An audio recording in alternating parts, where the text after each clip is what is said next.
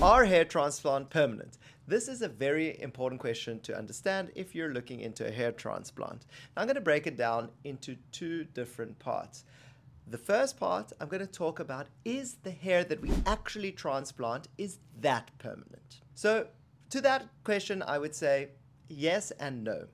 Because at the end of the day, you have something called a safe donor area. Now, the safe donor area is quite a thin strip of hair that runs around the sides and the back. Now, everyone's safe donor area is different. Some are wider, some are a bit smaller. But with FUE, we take donor hairs from a large area. So we don't know which of those hairs will survive for the long term and which will actually miniaturize because of the actions of DHT.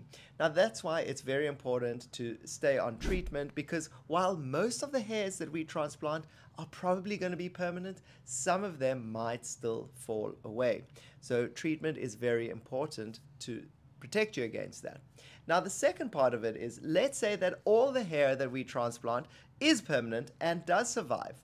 Well, what about your native hair? Because remember, what I'm doing with a hair transplant is I'm filling in gaps where you've lost hair, and I'm making it into a complete look of density. Now, let's say I fill in the frontal area, I fill in the temples, and it looks fantastic. But over time, your native hair starts to recede back, and now you've got this gap between the permanent transplanted hair and the native hair that's receded. Well, in that case, your hair transplant isn't permanent because you're going to need another to top it up.